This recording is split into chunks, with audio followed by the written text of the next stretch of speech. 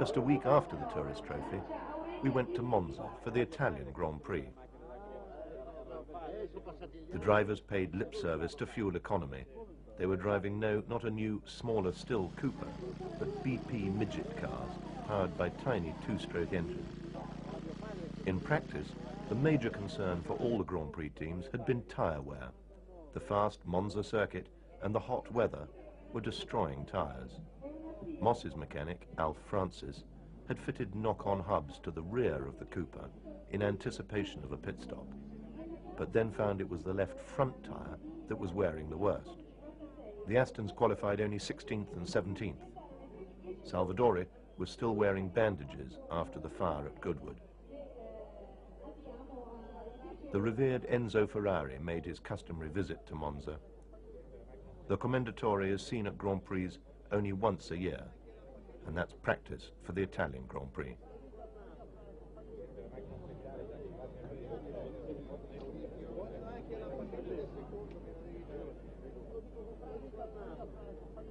Moss had qualified the Rob Walker Cooper Climax on pole. Second was the Ferrari of Tony Brooks, and third was Jack Brabham in the Works Cooper Climax. The Ferraris of Gurney, Hill and Jean Debien were 4th, 5th and 6th. If any circuit was to favour the Ferrari, it was Monza. They had more power, but they didn't have the Cooper's road holding.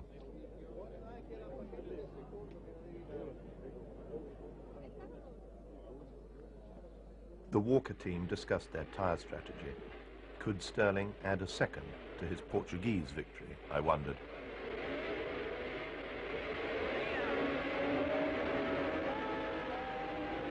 When the flag dropped, blue smoke poured from Brooks's Ferrari. His race was already over.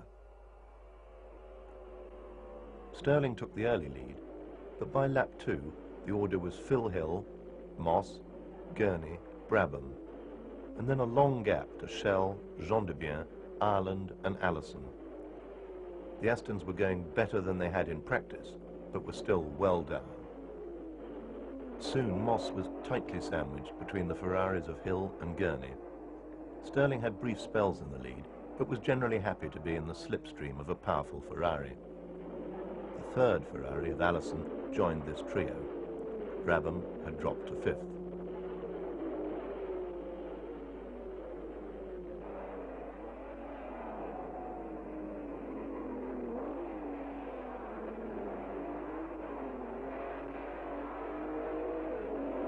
On lap 33, the leader, Phil Hill, pitted for tyres. In the next few laps, the other Ferraris all did likewise. After the Ferrari pit stops, Moss held a good lead over Hill and Brabham, who'd been promoted to 3rd. The Ferrari team expected Moss to pit, but he didn't. He cheekily tucked into the slipstream of Allison's Ferrari instead of lapping it. The wily Alf Francis had borrowed a sports car tyre from a Lotus Elite that had crashed out of one of the supporting races. This tyre had a full 8 millimeters of tread, which Stirling was now desperately trying to conserve.